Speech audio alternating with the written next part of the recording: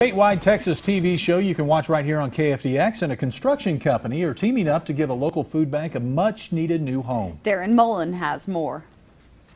Thank you. You're welcome. For close to 40 years, Ira Littrell has brought food and smiles to the people of Wichita Falls through Floral Heights Community Food Pantry.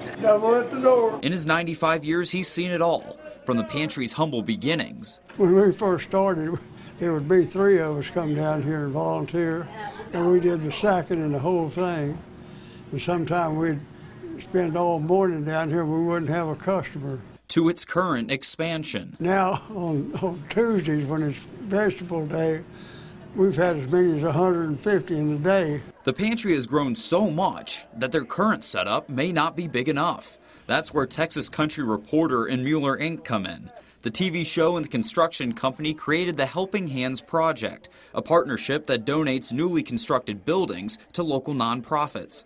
Texas Country Reporter also produces a special episode to showcase the nonprofit and their work. It's great for just sharing the word. Other people may see it and think, oh, we'd love to do a food pantry like that, and maybe it'll start something new in other places in Texas. The new building will give the food bank more than just a permanent location. It'll give them tons more storage space, and that means more room for cereal, macaroni and cheese, and of course, cookies. The new facility will be built over 3 days in early October, and the Texas Country Reporter episode will air the week after Thanksgiving, right here on KFDX. On Texas Country Reporter. But for now, Ira and the other volunteers will keep on serving up food and smiles.